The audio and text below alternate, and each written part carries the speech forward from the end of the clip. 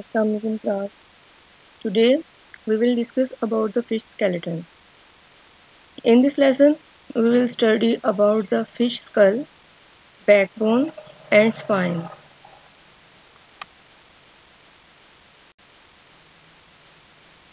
Firstly, we should know about the skeletal system of fish. What is the skeletal system of fish? General features of fishes include fins, streamlined and scales and tails. But differences are highlighted under their skin. Hence, classification is much easier based on the skeleton system. A variety of fishes is found in aquatic habitat. Some may be cartilaginous or bony fishes. The cartilaginous fishes are known as chondrichthyes and the bony fishes known as osteichthyes. Now, how does the skeletal system of fishes is made up of? The skeletal system of fishes is made up of thin and flexible cartilage or hard classified bones or both. They are good swimmers and their body structure are designed accordingly. Now let me discuss about the composition of fish skeletal system. Before discussing in detail, we should know that the body is divided into two types of skeletal system. Mostly the fish skeletal system is made up of bone or cartilage. There are two different skeletal types, exoskeleton and endoskeleton. Exoskeleton is an outer shell of an organism, while the endoskeleton is an inner shell of an organism. In this picture, you can see a generalized bony fish skeleton. In the head region of this fish, you can see the bones of operculum, hyomandibular, cranium, premaxilla bone present in jaw, dentary, maxilla, quadrate bones, branchiostegal rays, and pelvic bones. In the abdomen region, you can see the main part of the abdomen region is the vertebrae, and in the lower side you can see the ribs, basilia, scapula, and pectoral arch. While in the tail or in the caudal fin, you can see the bones of hyporales and urostyle is present.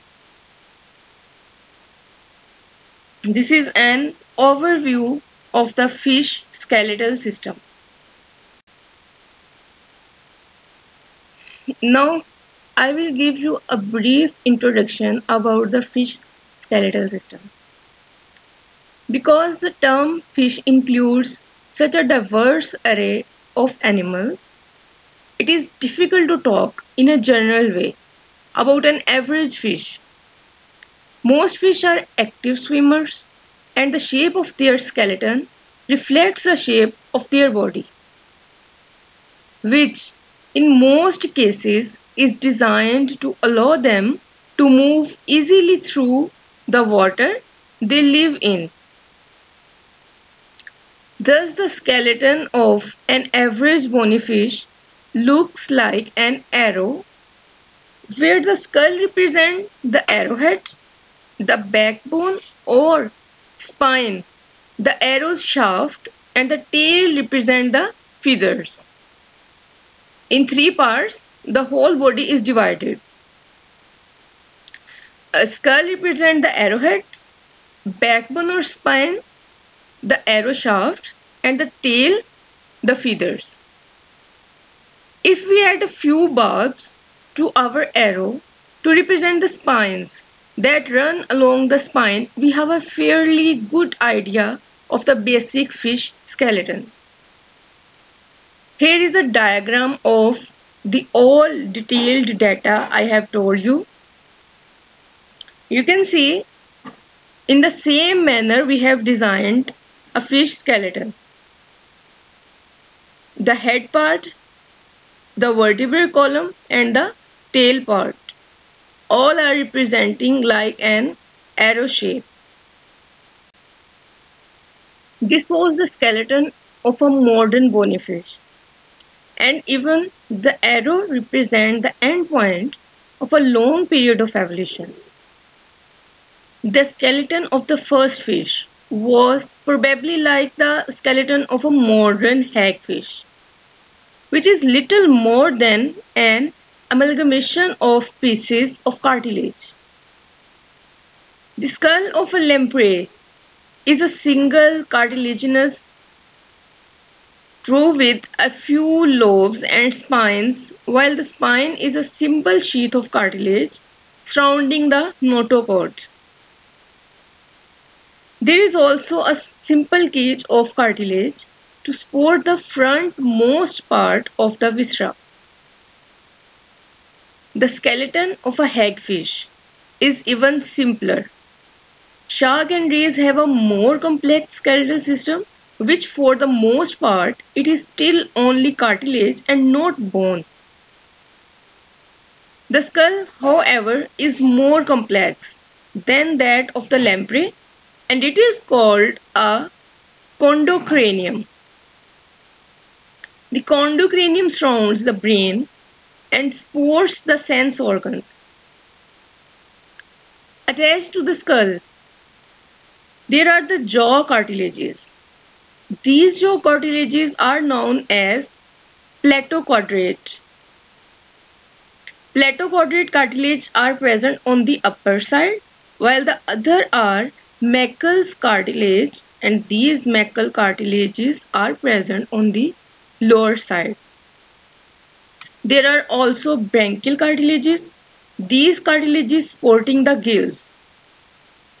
As fishes evolved, the number of bones involved in the head capsule increased, and their arrangement became more and more complex. As nature experimented with different solutions to the problems of life in the sea.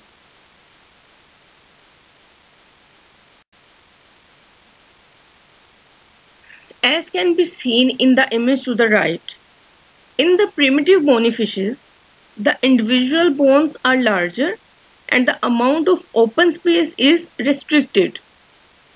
Also, many of the bones are in different places or have different shapes. Look particularly at the maxilla and the premaxilla in this picture, and in the one below I will show you. In the primitive red fin fish, the premaxillar is small, not movable, and carries only a few front teeth. Most of the teeth are on maxilla itself.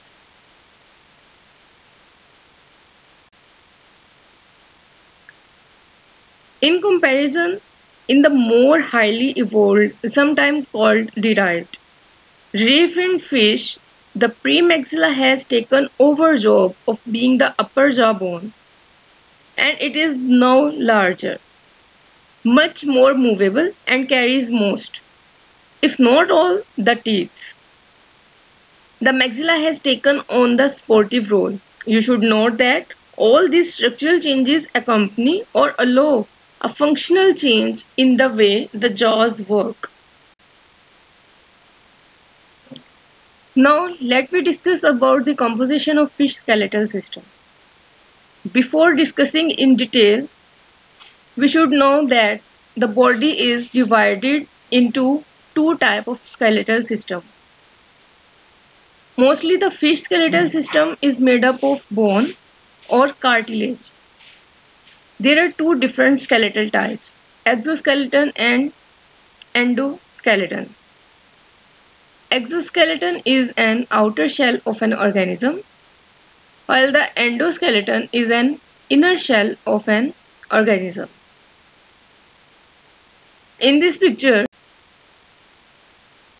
as can be seen from the image present on the 7 number slide, and more fully from the image to the right, the skull of a bony fish is a puzzle of extreme complexity, with many moving parts. In this collection of small interlocked bones, the fishes strike an ecological balance between strength and lightness. The lightweight requirement is real because bone, being denser than water, require muscle to move.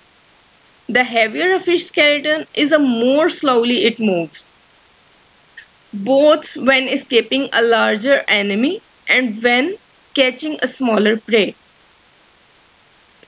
In this picture, you can see a generalized representation of the skull of a ray-finned fish. There are many sizes of bones present. Some are small and some are large bones. And they have definitely a different function.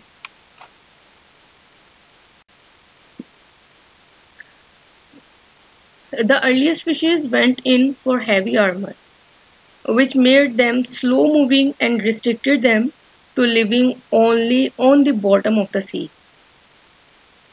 The picture below shows an artist's impression of what a Cambrian fish of the genus Hemicyclespis may have looked like.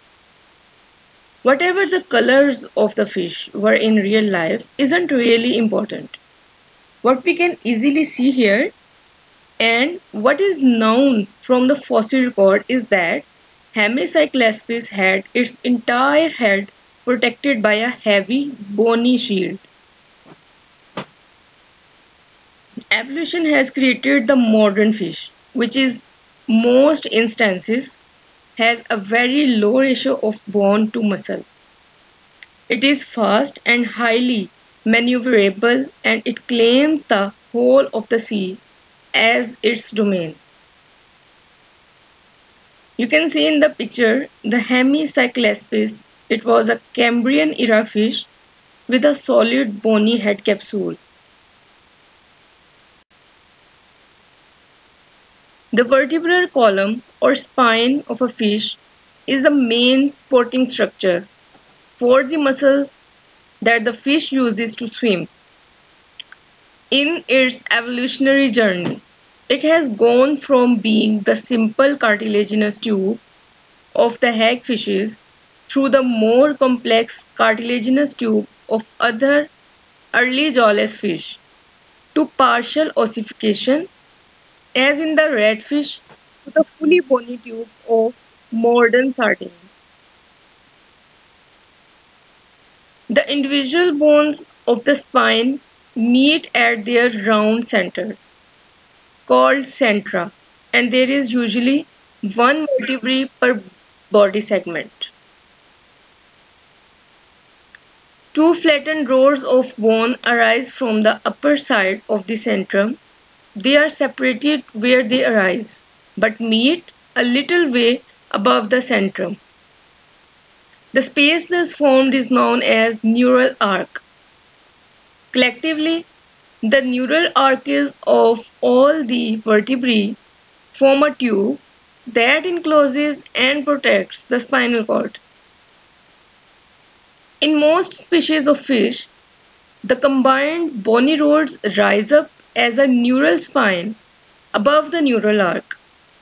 In some species of fish, such as salmon, and second pair of rods extend downwards, creating a hemal arc that serves to protect various blood vessels. Unlike those of mammals and reptiles, the vertebrae of fish are not linked together. They are simply held in place by a series of tendons. In fish, both sides of centrum are concave and the space between is filled with a ball of cartilaginous substance. That cartilaginous substance holds them a little apart, allowing them to flex a bit. But there is an exception to this rule. However, garfish have interlocking vertebrae much like those of reptiles.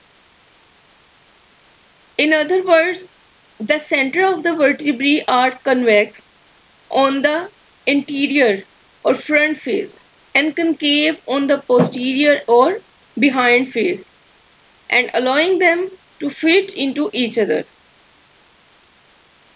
The vertebrae that connect the skull to the spine are called the atlas and the axis, as in all vertebrates. In this picture, we can see representative vertebrae from 3 fish and 2 sharks. This shows the evolution of the vertebrae from sturgeon to angel shark. The 3 fishes and 2 sharks include a sturgeon, a cod, and a salmon, a white shark and an angel shark.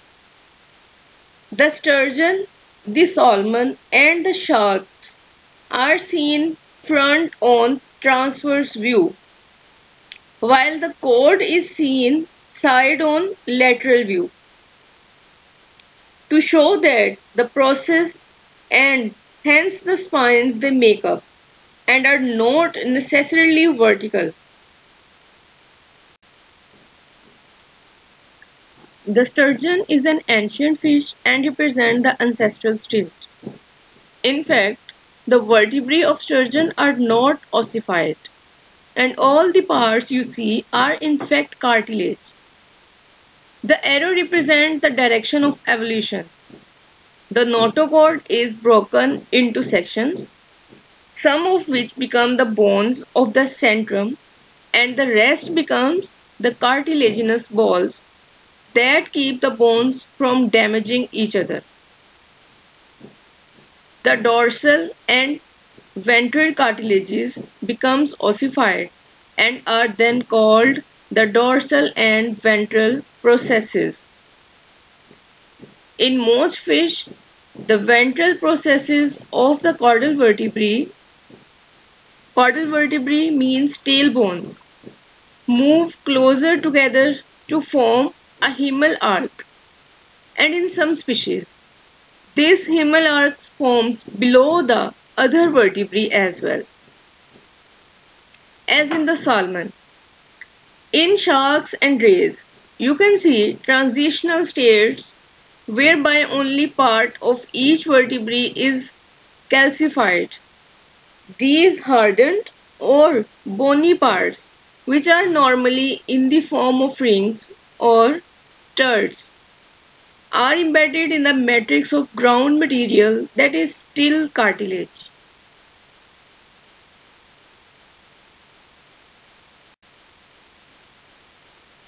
Let me discuss about the vertebrae of the trunk. The vertebrae of the trunk is the main part of the body. Vertebrae of the trunk and skull sport a number of additional sets of bones, all of which may be present in varying degrees in different fish species. Extending sideways are the ribs, which protect the visceral cavity. Visceral cavity is the space where the guts are present.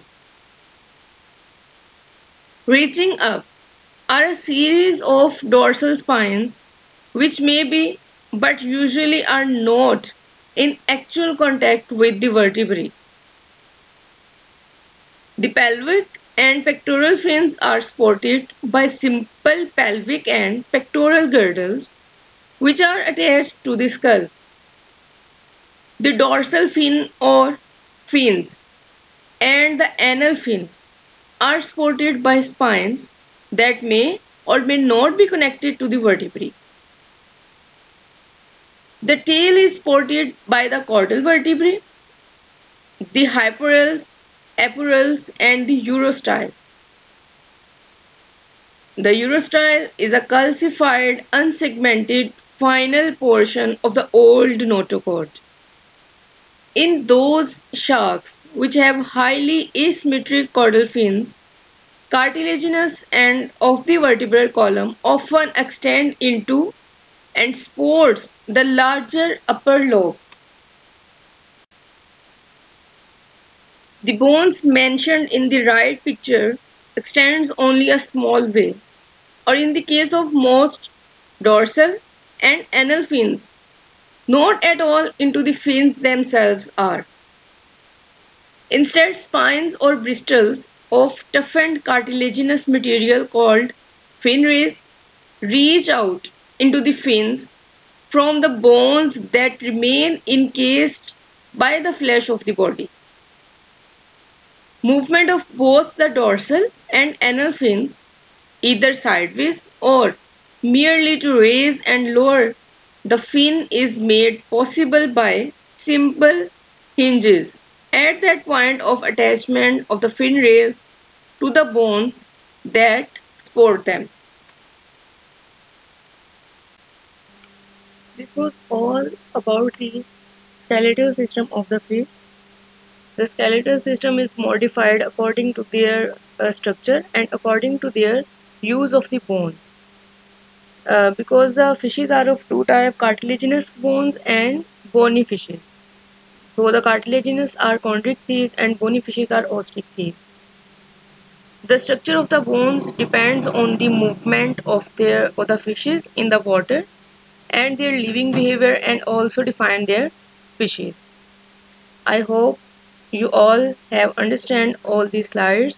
If you have any problem, you can ask in questions. Thank you.